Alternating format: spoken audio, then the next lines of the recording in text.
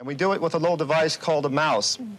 We call it a mouse because it has this little wire that runs back to the computer. And we can make the Macintosh do different things just with the click of the mouse. At Apple Computer's annual meeting, Apple founder and chairman Steve Jobs unpacked Macintosh.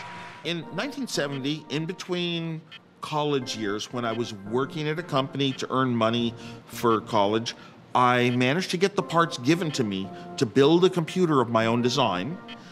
The friend down the block that helped me do this also knew Steve Jobs, and he introduced us. He said, "You've got to meet Steve Jobs because he knows this digital electronics. He builds devices with flashing numbers that can count strings on a guitar and what note they're playing and things like that, and he likes to play pranks." I was very much a fun humorist all my life. And wow, so Steve Jobs came by, and I would have been too shy to go meet him. But he came by and we started talking, and sure enough, we hit it off. He could describe things that he had done in electronics. I could describe myself and my computer interest in designs. And we just became, best friends for a long time. The Apple I is a bad comparison to today's computer, partly because it was not designed as a computer. It was taking a little device that was designed to talk to computers by typing on a keyboard and getting your answers back in text over a slow modem. And it was designed to save cost in parts to work very slowly.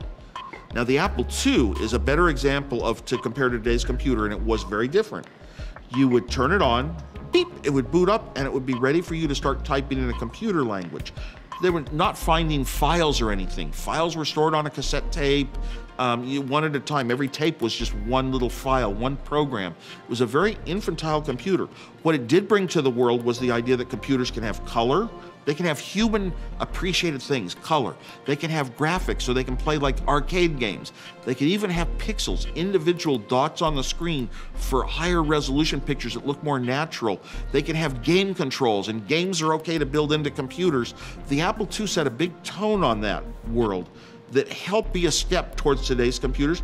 But today's personal computers are based on much deeper thinking. First of all, prices of memory to run today's computers would have made the Apple, if we tried to build that computer back instead of the Apple II, it would have cost like $50,000, $100,000 of today's dollars to buy it. It was unachievable then. But as Moore's law caused the price of silicon chips, and especially memory, to fall and fall and fall, the computer like, say, the Macintosh became possible. In the meantime, Microsoft came about, and IBM started up with a computer based around Intel chips and Intel microprocessors, and they basically hooked them together in the standard way. They worked very much like the Apple I and the Apple II. They incorporated eventually a little graphics, and eventually they got up to the Apple II level in graphics even. But you would type in commands, you would think them out, you would memorize how to use a computer, and you would use it.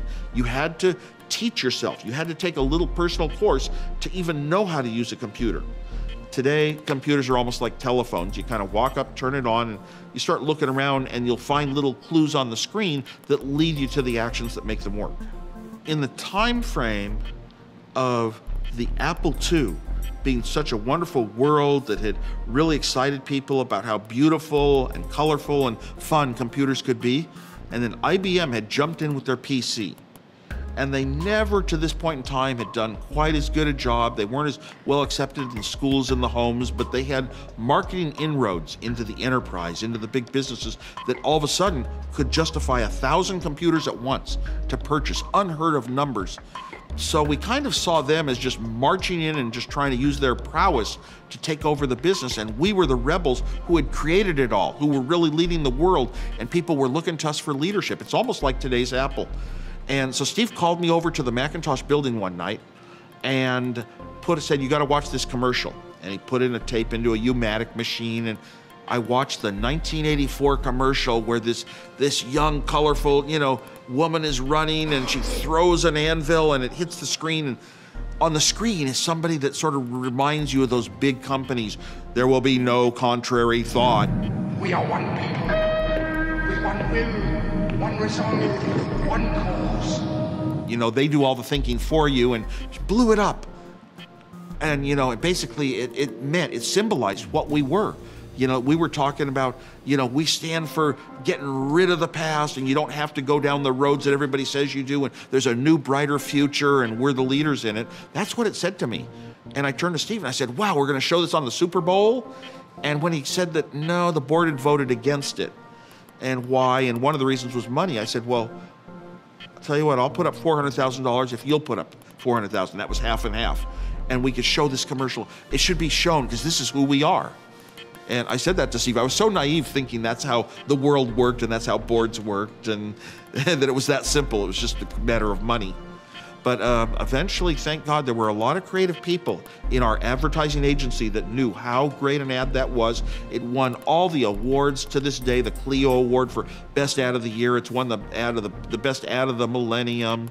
Unbelievable science fiction mentality behind it. And the creative people that produced it did everything they could to make sure that, you know, we still had a chance to show it on the Super Bowl, which we did.